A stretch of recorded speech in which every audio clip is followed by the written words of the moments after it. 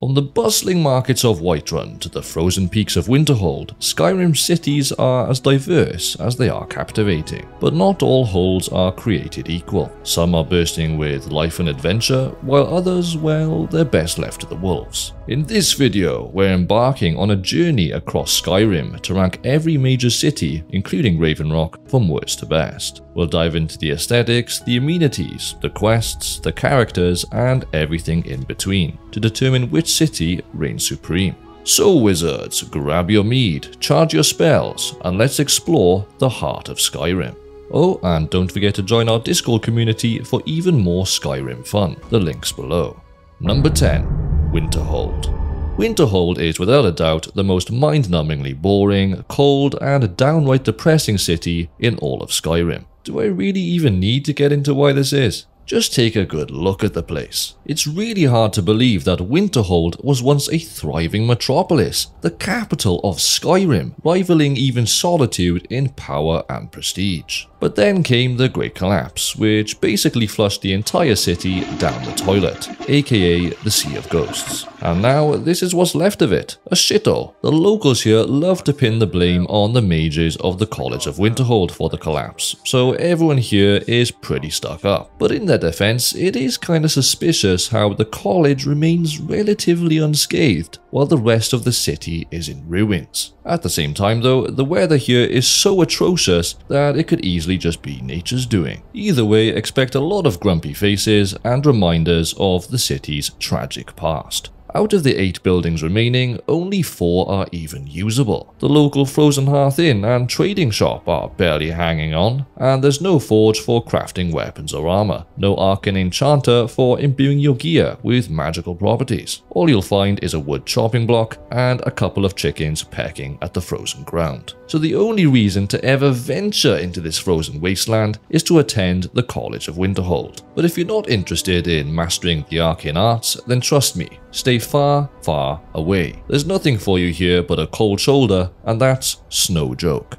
Number 9. Morthal. Okay, let's be real. How many of us have actually spent quality time in Morthal?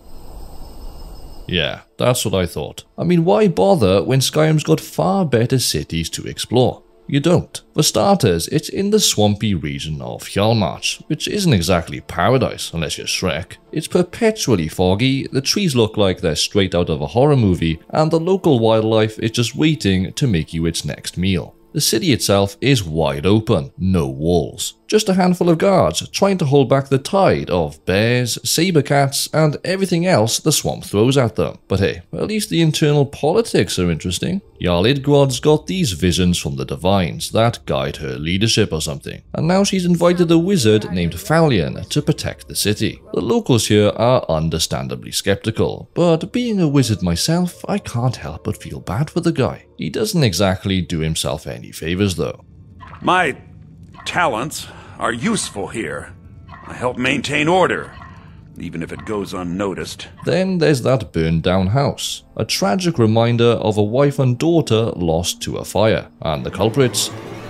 Vampires, living right here in Morthal, blending in, waiting for their next victim. So yeah, welcome to the feast. Now before we write Morthal off completely though, there are a couple of reasons to brave the swamp. First, if you deal with those pesky vampires, you get Windstad Manor, one of the best player homes in the entire game. Second, there's Mirrorwatch, a haven for aspiring wizards, just a stone's throw away. And if you want the full scoop on these awesome dwellings, check out my ranking of all the player homes in Skyrim, the link's in the description. So aside from all the drama, Morthal itself is lacking. There's a lumber mill, which seems to be the city's sole source of trade, the obligatory inn, an alchemy shop, and Fallion's house with an arcane enchanter. If you need a blacksmith, tough shit. Morthal's got a tanning rack and a grinding stone, and that's about it. So final verdict, Morthal's biggest problem isn't the vampires or the swamp, or even the questionable leadership. It's just that it sucks.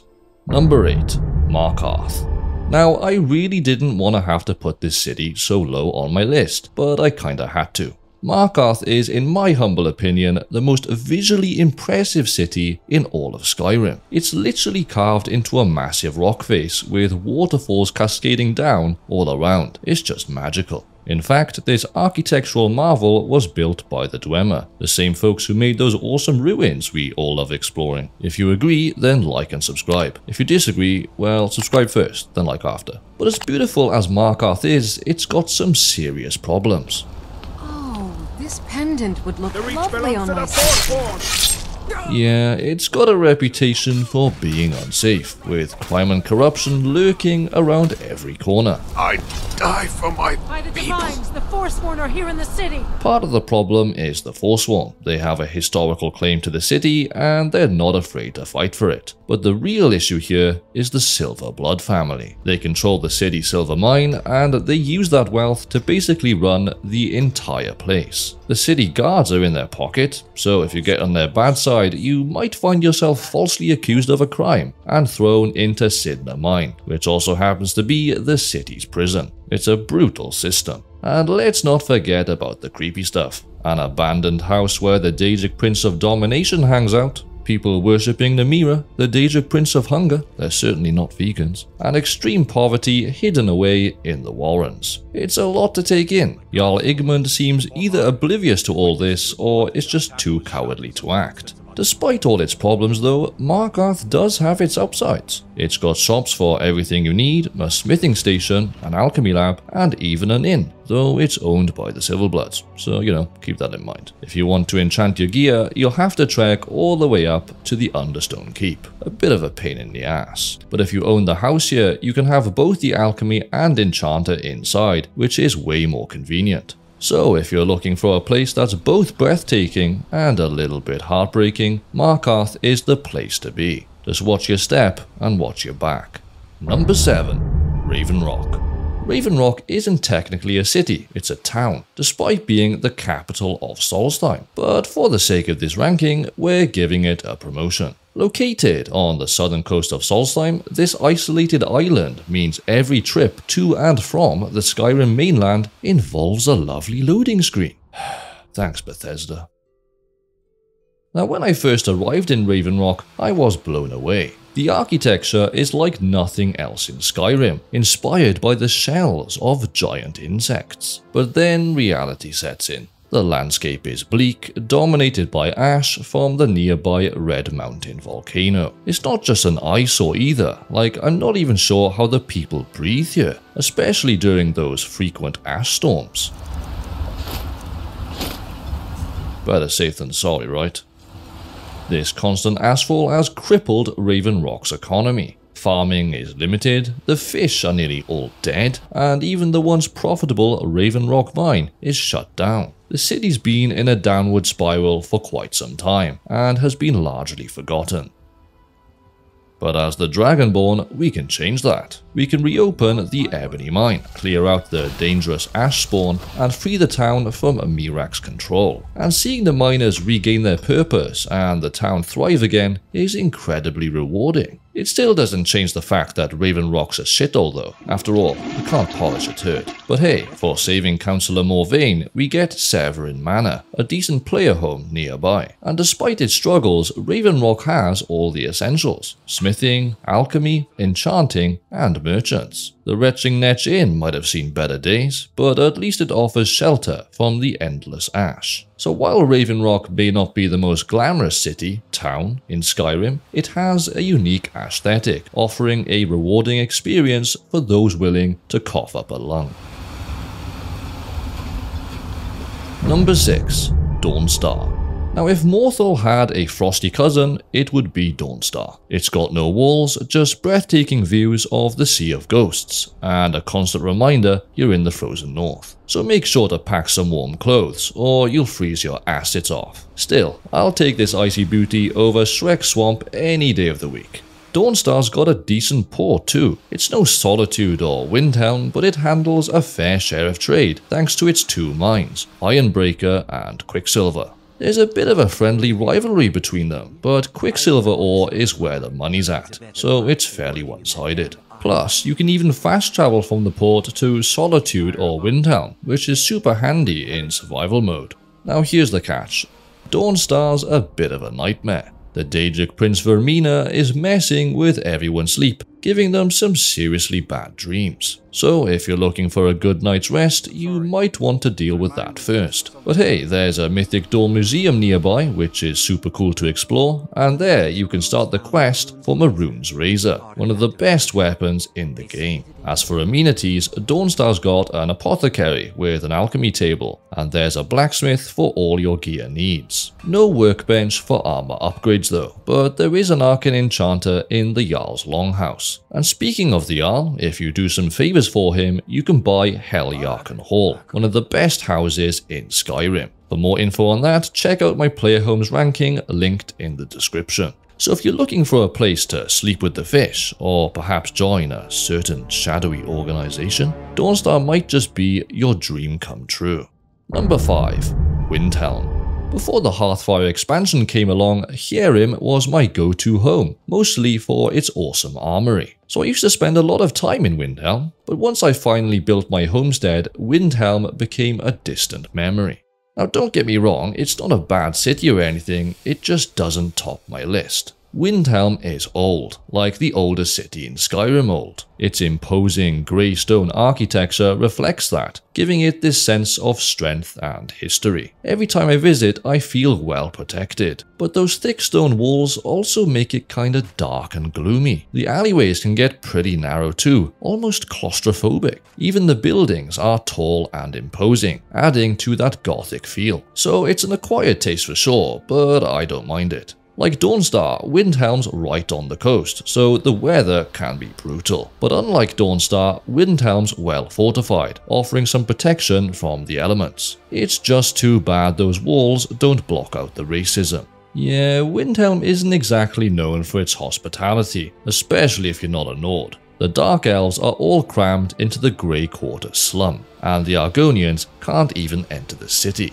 They're stuck out there on the docks, getting paid pennies compared to the Nords. It's pure racism, straight from Jarl Ulfric himself. He doesn't really give a shit about anything apart from kicking out the Empire. So while the city suffers as a result, we get a fancy Temple of Talos. Yay. To make matters worse, there's a serial killer targeting women, and the guards are useless. They can't even follow this blatant blood trail directly to this house. It's like Windhelm's leadership is competing for the most inept award. Thankfully, we can hunt this killer down, but that's beside the point. Windhelm's not all that bad though. The Candlehearth Hall is warm and welcoming, perfect for drowning your sorrows in mead. Dark Elves might prefer the new Genesis Corner Club though, just saying. Windhelm also boasts a fully equipped blacksmith, an alchemy shop with a lab, and a bustling marketplace. There's even an arcane enchanter tucked away in the corner. And all of this is conveniently located in one small area, so you don't have to travel far at all. Even Skyrim's nearby, if you can stomach its dark past. So whether you love it or hate it, Windhelm definitely leaves a lasting impression. It's just a shame some of those impressions are Ulfric's boot prints on the faces of non-Nords. Number 4. Falkreath. Now if you're used to the hustle and bustle of places like Whiterun or Solitude, Falkreath offers a welcome change of pace. Surrounded by lush greenery and the sounds of nature, it's the perfect escape from the colder cities up north. And unlike wide open Morthal and Dawnstar, Falkreath actually has some decent walls. And with all the hungry wolves and bears roaming around, you'll appreciate the extra protection. Just try not to mistake a werewolf for your friendly neighborhood dog. But hey, if you're a hunter, this place is a dream come true. So pack your bow and maybe a few silver-tipped arrows, just in case. Falkreath is known for its sprawling graveyard, the final resting place of many legendary Nords. And let's just say that it's had a bit of an impact on the local culture. You've got places like Grave Concoctions and Deadwood Lumber Mill. It's a dark sense of humor, but I gotta admit, I kinda dig it. Now aside from a minor werewolf problem and a Jarl who's maybe not the sharpest tool in the shed, Falkreath is actually a really nice place to live. You've got all the essentials, a blacksmith, an alchemy shop, a cozy inn, there's even an arcane enchanter in the Jarl's Longhouse. And if you play your cards right, you can buy a beautiful lakeside home called Lakeview Manor. And again, this is another top tier dwelling. Watch my player homes ranking for more info. So if you're looking for a place that's both cozy and dedicated to its craft, Falkreath is a real grave opportunity. Number 3.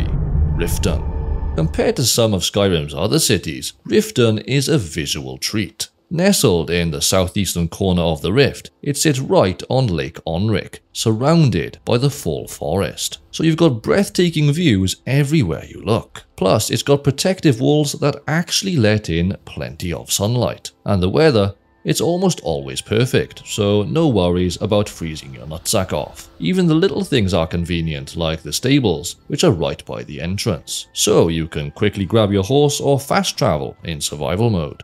At first glance, Rfiten has that cozy cabin-in-the-woods feel. Those timber buildings, the canal flowing right through, it's very picturesque. And I love how everything's within spitting distance. Marketplace, blacksmith, the bee and barb for a good mead. It's all very convenient, and that's a big plus in my book. But there's a darkness lurking beneath the surface. Maven Blackbriar is the puppet master, and she's got her fingers in everything from the Thieves Guild to the Dark Brotherhood. She even owns the orphanage, and let's just say Gwelod the Kind isn't winning any awards for her childcare skills. The Thieves Guild operates pretty openly from the sewers, so it's a haven for those living outside the law. Speaking of the sewers, that's where you'll find Shadowfoot Sanctum, the perfect player home for any aspiring thief. If you're more into the honest life though, then there's Honeyside. And I really like this player home. It's cozy, has a fantastic view of the lake, and comes with its own alchemy lab and enchanting table, so no need to trek up to Mistvale Keep.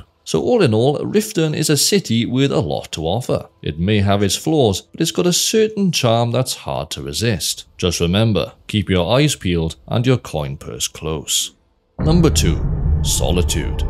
Perched atop a massive stone arch overlooking the Karth River, Solitude is a city that commands attention. But every time I look up at it, a little voice in my head pipes up. What if there's an earthquake? What if the sea gets a little too friendly with that arch? Solitude could end up taking a plunge faster than you can say Winterhold. Still, we can't deny the strategic advantages of this location. Inside, Solitude's architecture is impressive, yet somehow still cozy.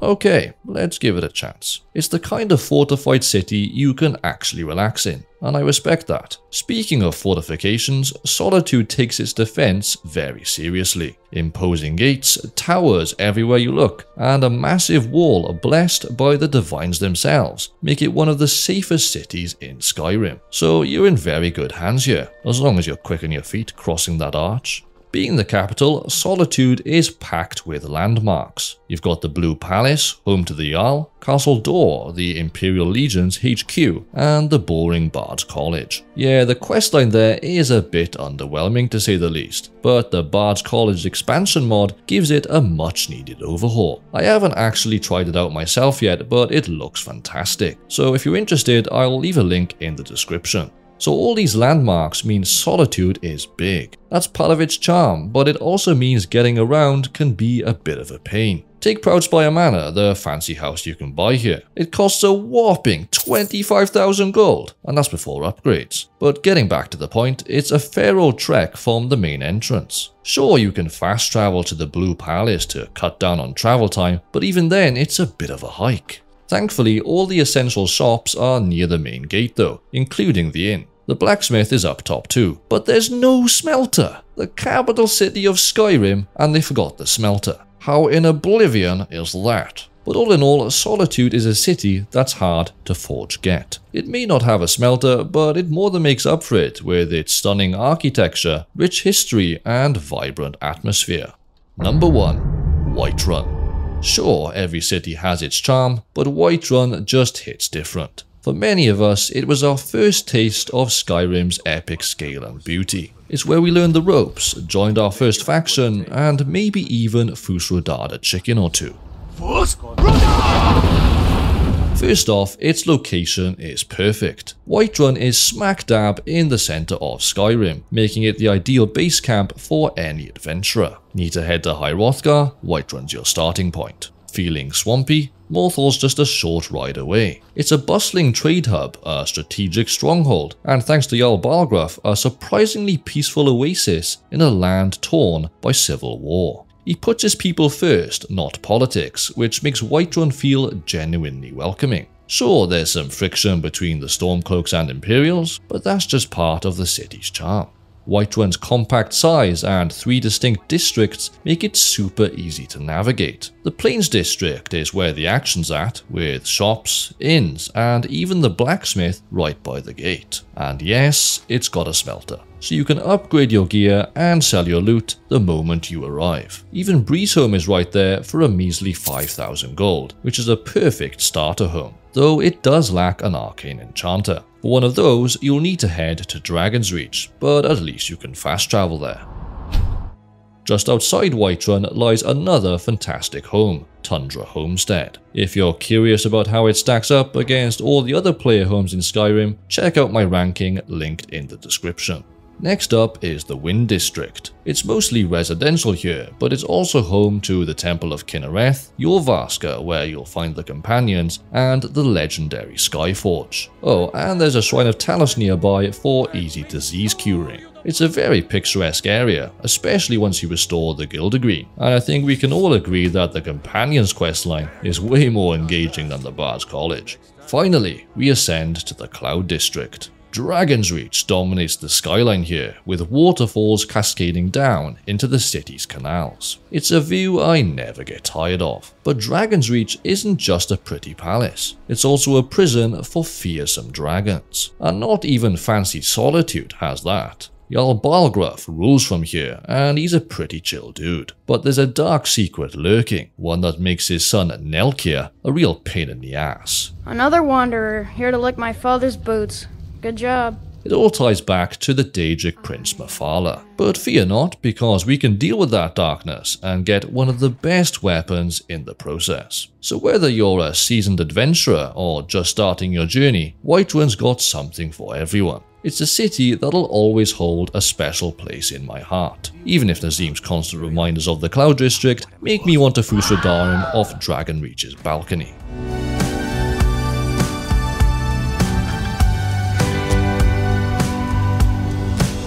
And that concludes our Skyrim City rankings. Whether you agree or disagree with my choices, let me know in the comments below. And don't forget to like, subscribe, and join our Discord community for even more Skyrim discussions. As always, thanks for watching, Wizards, for this has been the Welsh Wizard. I shall see you all in the next one.